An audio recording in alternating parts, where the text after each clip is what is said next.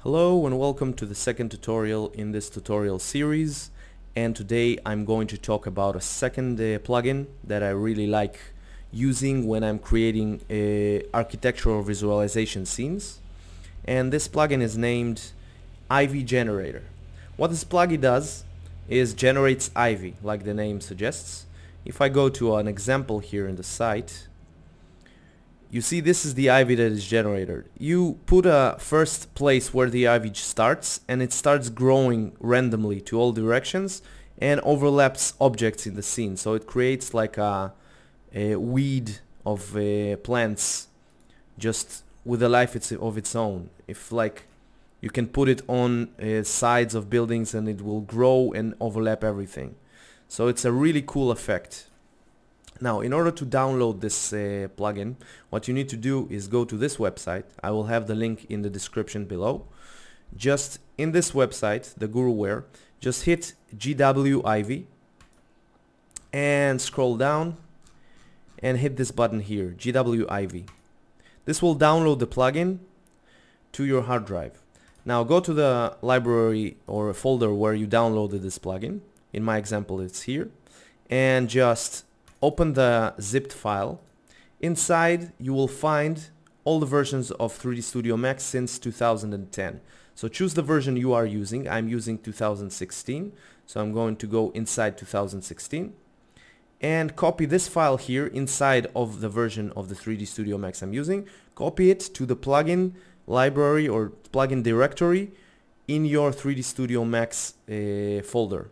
So in most cases, it's on the main drive, in Program Files, Autodesk, 3D Studio Max 2016, or which version you are using. And inside here, Plugins. And just drag and drop it here. I already have this plugin in the library, so I'm not going to drag and drop it, but just drop it inside this folder here, the plugin folder.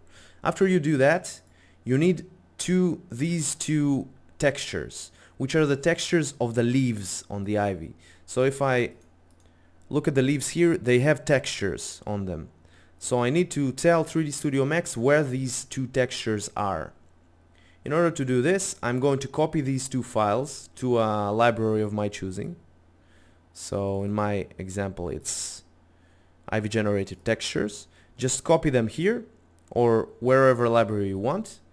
And inside 3D Studio Max, it's auto-saving, so it's gonna take a second or a couple of seconds. Inside 3D Studio Max, you need to tell 3D Studio Max about this folder, so it can search for the textures there. In order for 3D Studio Max to know where to search for the textures, go to Customize, Configure User Paths, and External Files. And here, hit Add. Once you do that, just choose the folder where you put the textures in. So in my case, this one. And after you go inside the folder, just use path, like so. And it will be in this long list of, in my case, the long list of paths where 3D Studio Max searches for its textures. So just make sure it's here in this list. In my case, it's already here, so I'm going to delete it. And don't delete in your case. And I'm going to hit OK. So don't hit on X, hit OK in the bottom of the screen. I hit on X because I already have this folder in the list. So now, once the plugin is installed, one more note. When you copy the file to the plugin directory, make sure 3D Studio Max is not active. Because if it is active, it will not let you copy the file. So just get out of 3D Studio Max, copy the file to the plugin folder, then go back inside 3D Studio Max.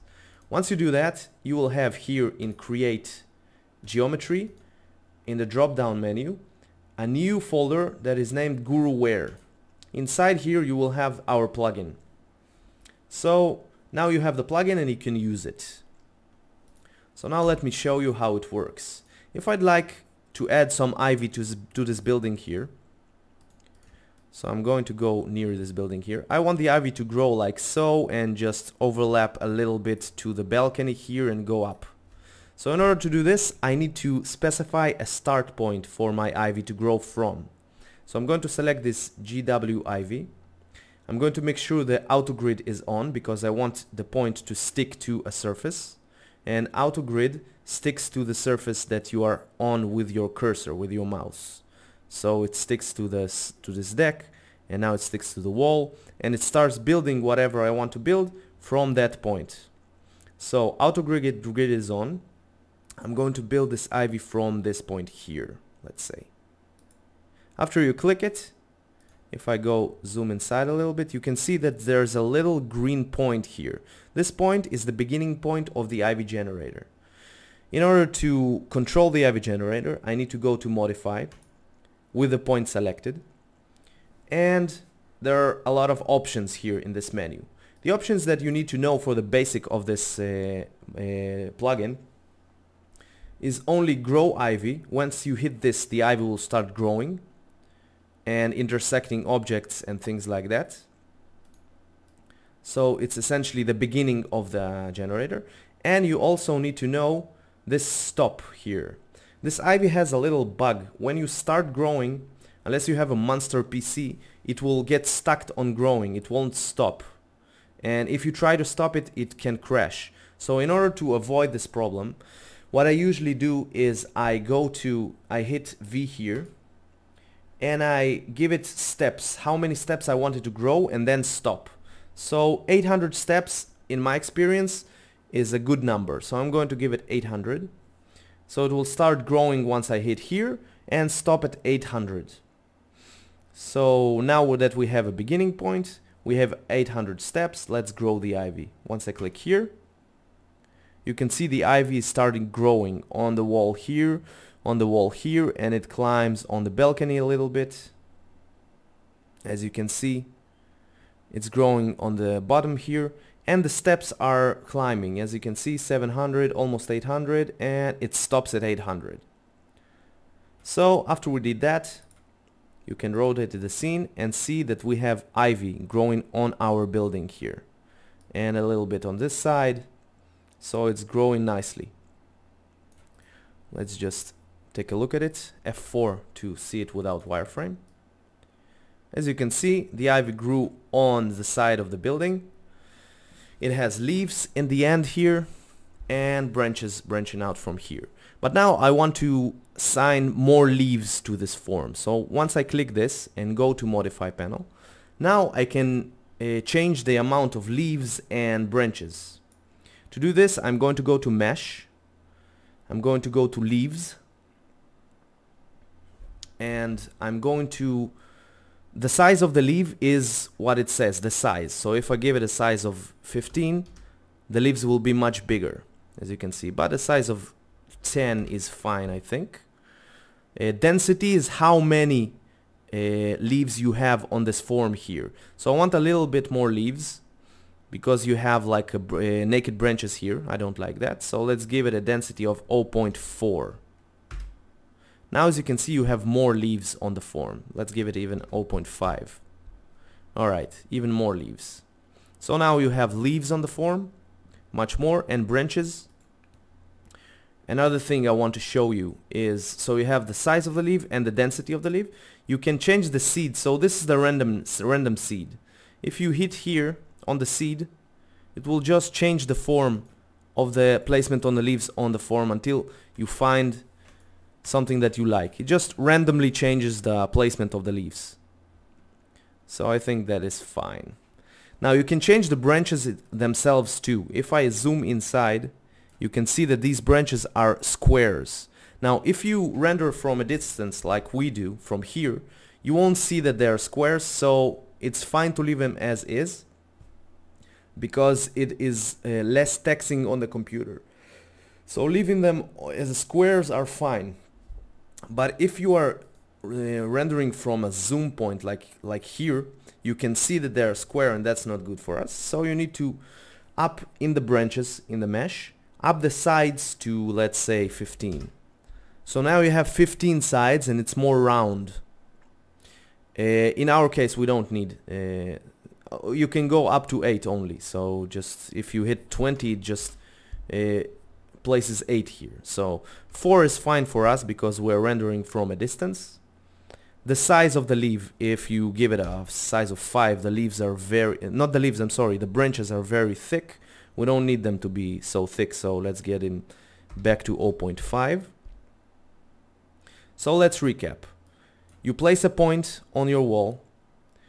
You set the stop point at 800 or 1000. Just try it. If 800 is not enough and you want to grow it more and not stop like me here, but grow up and more branches, give it a value bigger than 800. But start with 800 and go up or down from there. And then hit grow ivy. It will grow the ivy on the wall and intersect with everything in the scene. So all the geometries with the balconies, everything, it will grow on them. And then after you finish growing, just go to mesh here and set the amount, the density of the leaves, the size of the leaves, and the size and the density of the branches. After you did that, the last thing I want to tell you is this plugin does not support V-Ray. What this means that if I go to my materials and I select pick from object and I pick this material from this object, you can see that it's standard material. It's not a V-Ray material. To fix this problem using one click, just let's go to C, go to camera. Using one click, just hit in an empty space in your scene, right click on the mouse and hit V-Ray Scene Converter. What this does, don't hit anything here. What this does is converts all the materials in the scene that are not V-Ray to V-Ray. So once I hit convert, it will take a couple of seconds, and now you can see that all the materials are now V-Ray. It just converts them automatically. So now our branches and our leaves will be V-Ray material. They will be grayed out here. Don't mind this. When you render, they will render correctly. So after you do this, I already rendered the scene. You can see the same scene we already did with the add I just added. So as you can see, you have a couple of ivies growing here on the balcony, and it just adds something new to the scene. Some more details. You can grow ivy on the fence here and on other places. So this is the basic of this plugin. I hope you enjoy this tutorial, and I'll see you in the next one. Have a good day.